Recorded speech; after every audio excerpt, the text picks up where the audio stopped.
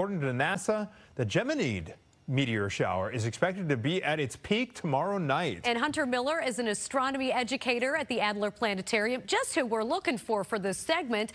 So let's talk about how we can view it and what it's going to look like. Well, meteor showers are great opportunities for folks to get out and observe, because what's great about them is they don't really require a bunch of expensive technology or anything like that. You don't need a big telescope. All you need is to go outside, take a look. Really, the most important thing is a little bit of patience. Patience. Okay. What's another good tip in terms of maximum viewage here, Hunter? I know we live in a city with a lot of bright lights. Right. So light pollution is really the one thing you'll want to try and avoid when watching something like this meteor shower. Now, here in the city, that's not always the easiest thing to get away from. But even in a pretty bright place, you'll be able to see a handful of meteors shooting across the sky. The darker location you can get to, the better.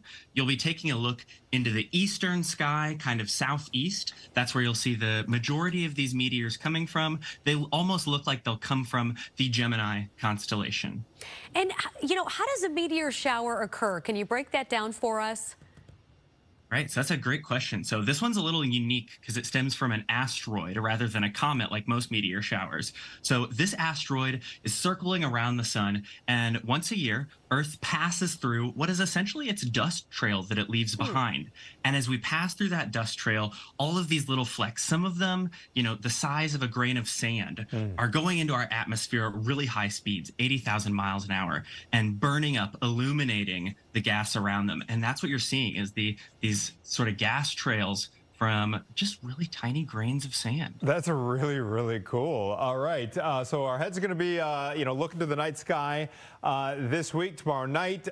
Any other special celestial events coming up in the near future that we should have our sights set on? Well, the big one we're all keeping an eye out for is, of course, the solar eclipse that'll be in April of next year. That's a really, really exciting one. But if you want to get a little bit of your astronomy kick early, come on down to the Dome Observatory on Wednesday nights. That's where I am on every clear Wednesday night. We're out there from 7 to 10, providing awesome views of the sky through the biggest publicly available telescope in Chicago. All right, Hunter Miller, the astronomy educator at the Adler. Thanks so much.